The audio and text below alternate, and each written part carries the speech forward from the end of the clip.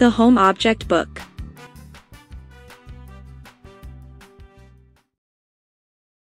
Look at our nursery, bright and snug.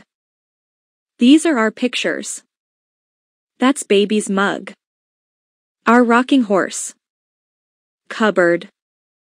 And baby's chair. Peep in the cupboard. The cake is there. Here's a picture of the kitchen. And what you there will find. The cook with all her saucepans of every size and kind. The dresser, with its dishes, plates, and pitches in a row. And what is this? A rolling pin, for rolling out the dough. May I help you, dear Mama? With your letter to Papa?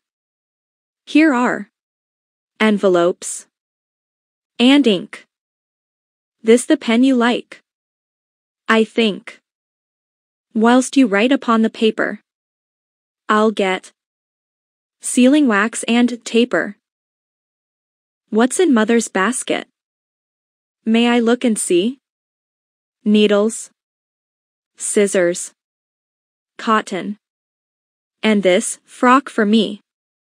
Here are buttons. This is lace. And a pretty bow. I may make a frock one day, if I learn to sew. Have you heard our nursery band? Tom on his banjo plays ting-tum. Millie's tambourine is grand. And baby's beating on the drum.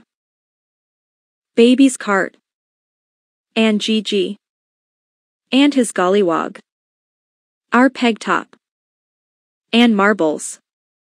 And the little dog. Chocolates.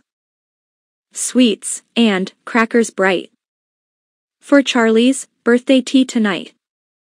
The birthday cake, and here is too. An invitation card for you. The shears to clip the garden hedge. And a watering pot, you see. A roller here to roll the grass. But it will not move for me. A clock in the tower. Each hour will chime. All through the day and night. And grandfather's clock will tell us the time. And always tell it right.